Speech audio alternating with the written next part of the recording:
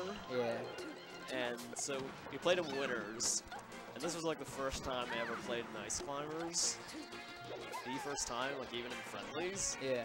And then I was like, okay, I'm not gonna be that fox, just gets wobbled. Yeah. So then took the first stock, gave him one of Yoshi's. Then he got like a tilt wobble or something, and then he got another, and then wobbled again. Yeah. Another time, and then I got 4 stock game 2, so all stock losses were wobbles. Yeah. Every one. But then we played in losers finals. Same tournament? Yep. Okay. Yeah. The first 2 games were pretty commanding by him. Wasn't nearly as bad as winners, but lost pretty solidly. Yeah. So then game 3, Pokemon Stadium, took the first stock with Sopo. Then I like just got a burst of momentum, and see, Widl's RGN today. That's like the second box he's pulled. It's looking crazy. Yeah, Meeseeks is actually really good at this matchup. It doesn't look like it right now, but this is not the same Sheik that we were just watching. Yeah, because Bobby Sheik, Johnny Sheik, and now Meeseeks Sheik. Widl running the Sheik gauntlet right here in the final stretch of the tournament. Oh my god, he's done that fair on the turn up to recover like 2 or 3 times now. It's actually super sick. Arch's supposed to like upbeat. Stitch! He's RGN. It's so good today. Like, wait, did he already pull that other Stitch game 1? Wait, not here. This is game 1. Yeah, that was the last set. Yeah, but the green Farmer Peach just has better RNG than all the other Peaches because it's like a class buff, you know? Yeah, he's gotten like either a bomb, a Stitch, or a Saturn like nearly every set at least once today. Yeah, he's really been going in, but Meeseeks, despite losing the first stocks fairly quickly, is now in a situation to go even with Widl, but... It is like when you're edge guarding on with Fox there, where you gotta decide if you want to bear again and get the guaranteed hit, or try to end it with the up air. Yeah. It's more precise. And he whiffed, but luckily, kept it together, and it's very winnable. Only 32%, but off stage, not... Ooh, platform mix-ups, but Widl's ready to cover. Yeah, so the instinct there is just bear off, but that was really smart, because he knew that just at that percent, he could do the U-air and still barely comboed into... I really thought that was another Stitch for some reason. Not getting the fair out this time. See, if Widl knitted too, with this RGN. I don't think I've ever seen him knit. I've seen him do it very, very infrequently. Yeah, so it's not that hard. The timing is just weird, because you have to like wait for the float to end. Okay. It's not like instantly. Yeah, yeah. It's a muscle memory sort of thing, but you can't just mash it out. Doing the buffer version is extremely hard, where you buffer the float with C-stick. Yeah, I think it's worth learning. I didn't know you could buffer the C-stick. Oh, yeah. No, yeah, obviously. you buffer the jump. Okay. Yeah. Gotcha. Oh, all right, I see it. So game 1 to Widl, pretty clean.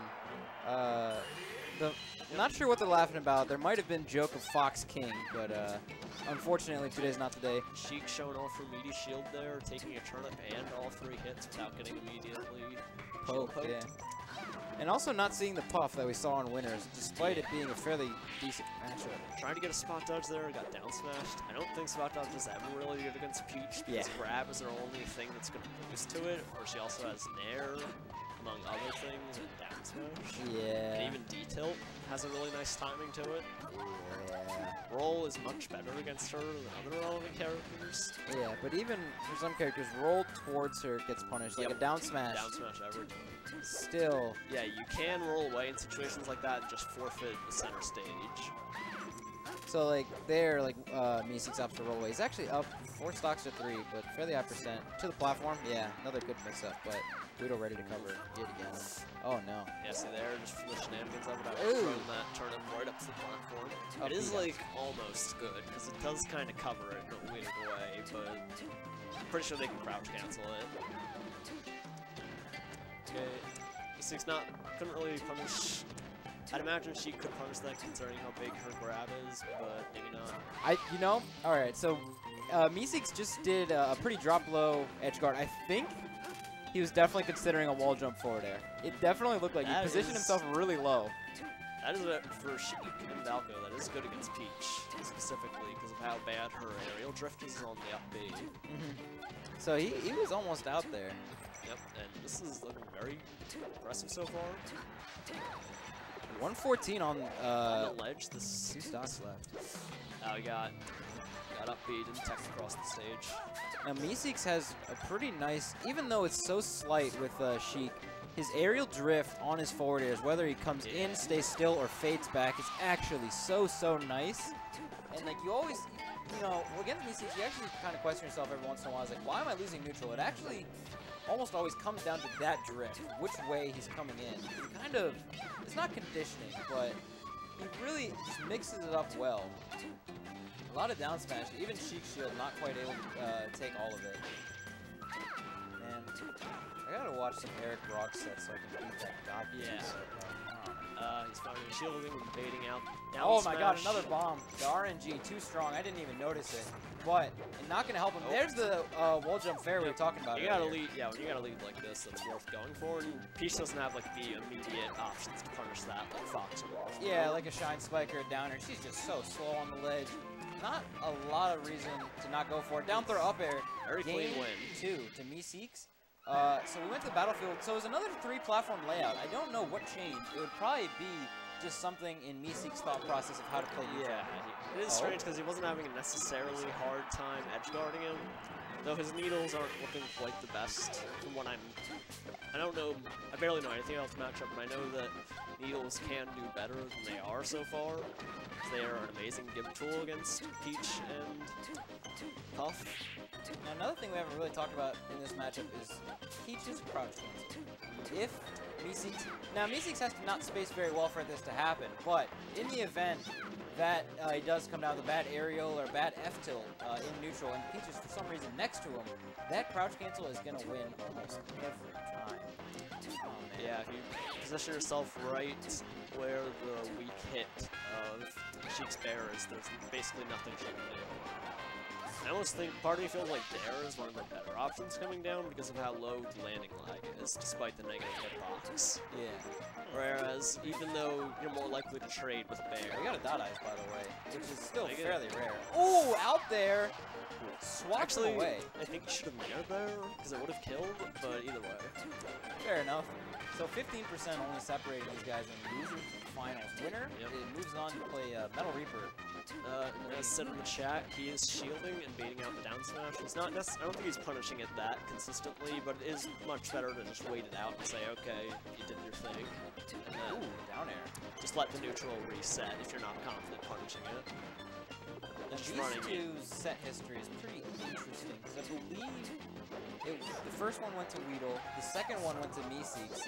They played again in Melee games, but I don't remember what the stock deficit was. They went to Pokemon, and it was either 3 stocks to 4, Meeseeks having the 4, or 4 stocks to 4. Meeseeks came out on top.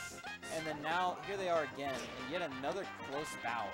That was a really nice roll read by Widl. That's because that's just one of those experience things, because we haven't really seen that in the set so far, but you know, he knows that that's going to be their go-to option, so we just chase them.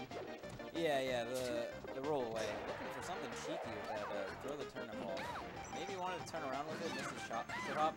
Spot dodge. I guess he got out of a lot of trouble with the spot dodge because he only got hit by 1 hit at down smash. Yeah, Sheik's spot dodge is obviously raw frame data. I'm pretty sure it's the best. Spacey's obviously a shine though.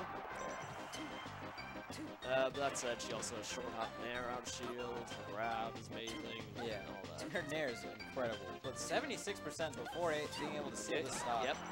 And now he's gonna fish for some more nairs and down smashes because a solid hit will kill better than fair at this point. Well, fair will is more guaranteed to kill, but not the best. Oh, guaranteed. Gets out there, 179, finally ending Widl's second stock. Strange for him to not make it at least somewhat ambiguous as to if he was going to be behind. Oh, the double turnip traps him in the spinning Fortress of Death outside left slash on. Another, no, not a stitch. Okay. That was a wiki eye though. Ooh, runs right into that down smash. Yep. Meeseeks. See, that's... Oof. It's just... Yeah, this is close, but Widl is really just veteraning him out. Veterinary.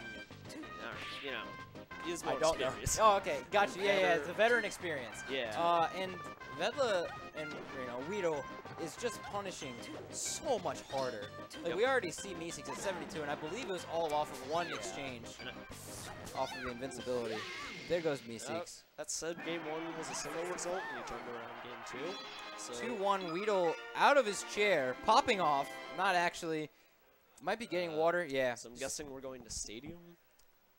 So counterpick advantage is now in Widl's favor regardless of what happens this game. If there is a game 5, we will see it on Widl's choice of stage. We won't see it on Dreamland though. It'll probably be foul. Yeah. FD? Yeah, I'm not sure about FD because Sheik's needle camping is probably very annoying for Peach on FD. Just due to how she doesn't have, great vertical movement. She can just float over it, the grounded needles. And her thing is both. Yeah, I'm not sure who suffers more on the recovery front on that stage in this matchup. But regardless, game 4 going to Pokemon Stadium for Meeseeks' I could see last FD counterpick. though because Meeseeks did win very solidly on Yoshi's. So that small area. Yeah. It's not like the most benefiting. That was really nice. Yeah, gets out there. Ends that stock super early. Yeah, that's not the most concrete reason to counterpick or not counterpick, but I do think it matters. It's a good indication, but just eats a nair with, I believe, no jump. Meeseeks finally catching a break by not having Widl pull a lot of super good turnips, just a lot of normals. Tagging on the percent here, 81. Ooh, gets out there again. Yeah, One more really, is going to do it, I believe. Yeah, he's going out there and enjoying the... Because Widl was getting around the bear balls quite a bit. So I do like the option just... Yeah, the adaptation as well. Just covering less space, but going out. When he's in the air, he's just slapping. Ooh, gets there with the needle turnaround. It's looking really nice right now. Now, in the Melee games, this was the stage that they played on, and Meeseeks took it, although I don't remember, once again, if there was a stock deficit, but looks like he might take it again here. 88%, covers the roll towards center stage, and once again, an even game. There's not really a lot Meeseeks can do there to get away from Peach, so once he gets red, you kind of have to accept it. So those were a couple of strange dash attacks. She's at 0, and even if she didn't ASDI down, you're going to get punished. Yeah. Maybe they were just flubbed input. Yeah, there it's good. Because the worst that happens is she techs it. And then return it. Ooh, power shield. Kind of wasted on a grab, but almost the 2 pro where he almost got pushed away, but somehow got the Falcon grab there. Right, Meeseeks chasing a little bit too much right now. I do like the tournament winner option there because if he tried to roll or something, Meeseeks will land on the stage, and then then he's playing Meeseeks' game from there. Yeah. So tournament winner, the unexpected option, gets it right out of there. All right, Meeseeks on his tournament stock, losers final. Very doable, but with Widl's punish game. That was super good awareness. Oh, 73, a huge response. That's all off of him knowing that he can true crouch cancel the jab at that percent and still get this off of it. It was one opportunity that he took and then a micro interaction, and he just added up so much percent. So Peach, in this matchup, Peach is definitely stronger on fire and rock. Due to how good turnips are, and needles don't really compare, like they wouldn't say in a tough matchup. He should be knitting. He's just farming right now. Just like to see some grinding out some turnips. Left the computer on overnight, and he's just having him auto pull, but that nair trade will do it. Widl 3-1 over Meeseeks, and into grand finals we go. A run back of winners finals. Widl, Metal Reaper, best of 5. Find tonight's bracket at smash.gg.